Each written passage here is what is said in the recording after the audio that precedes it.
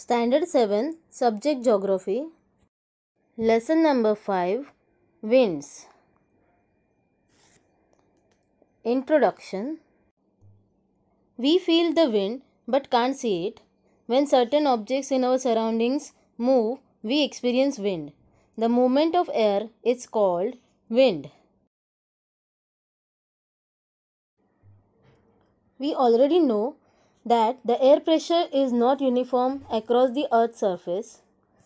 Air moves from high pressure areas towards the low pressure in a horizontal manner. Winds are generated due to this movement. The extent of the difference in the air pressure affects the velocity of the wind.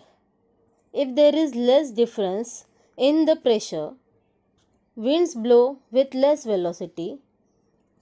Winds blow with greater velocities if the pressure difference is greater. Wind velocity is measured in the units of knots or kilometers per hour. Observe the diagram. When we consider the earth as a whole, we find the original direction of the wind is influenced by the rotation of the earth from west to east. In the northern hemisphere, winds get deflected towards the right of their original direction, whereas in the southern hemisphere, they get deflected towards the left of their original direction. Now, observe this diagram and answer the questions.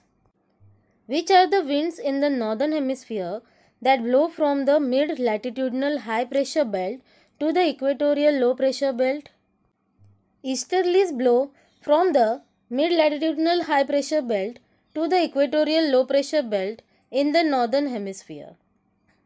What is the direction of westerlies in the southern hemisphere? In the southern hemisphere, westerlies blow from the northwest to the southeast. Which planetary winds blow from the mid-latitudinal high pressure belt to the subpolar low pressure belt in the northern hemisphere? Westerlies blow from the mid-latitudinal high pressure belt to the subpolar low pressure belt in the northern hemisphere. Name the winds that blow in the southern hemisphere.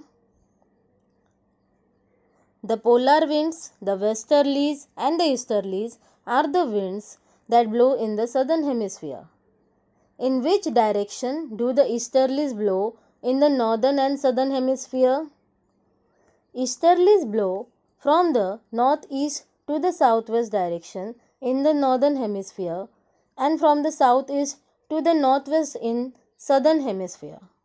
Thus, winds are known by the direction from which they blow.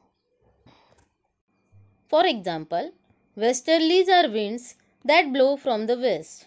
The direction of blowing, the duration, the regions covered, and the condition of air determine the different wind types. Let us learn about them in detail. Seasonal winds, monsoon. The monsoon winds are generated due to the uneven heating of land and the water in different seasons. During summer, monsoon blow from sea to the land, and in winter, they blow from land to the sea. Southeast Asia, East Africa, North Australia are the regions where the effects of these winds are felt. The influence of monsoon winds is seen in the summer and winter seasons in the Indian subcontinents. Due to these winds, the Indian subcontinent experiences monsoon or rainy and retreating monsoon season apart from summer and winter. Monsoon winds are in fact sea and land breezes blowing on the large scale. Most of the precipitation in the Indian subcontinent is effect of monsoon winds.